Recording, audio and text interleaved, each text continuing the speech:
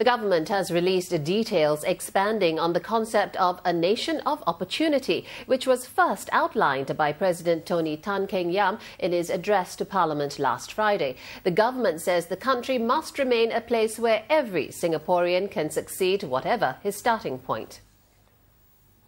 Now, with globalisation bringing about keener competition, the government says Singaporeans have to work harder, but noted that the nation is well positioned to capitalise on Asia's rise. And to help Singaporeans remain competitive, there will be greater focus on education and training initiatives. There will also be improvements to economic infrastructure.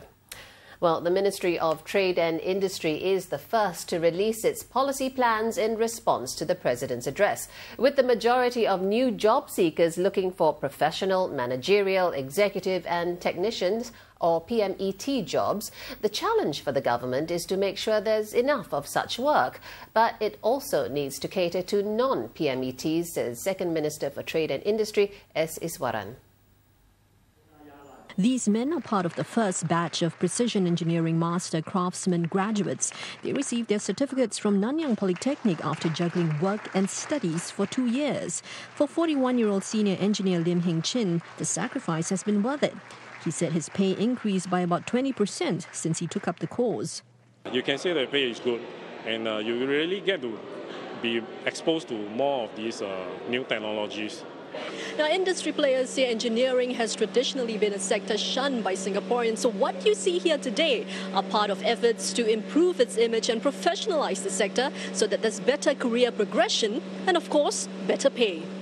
Graduates of the program who go on to get a Master Craftsman certificate can look forward to a starting pay of at least $3,500 a month.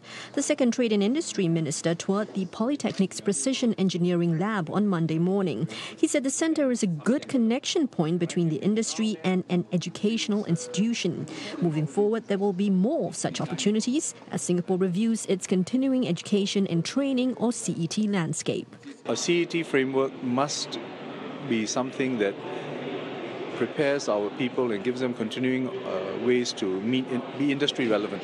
That's a key part of it. So the industry input is important. And then we need to be able to create modular courses that are able to fit into the schedules of those who are already working, but at the same time give them the desired skills and the certification.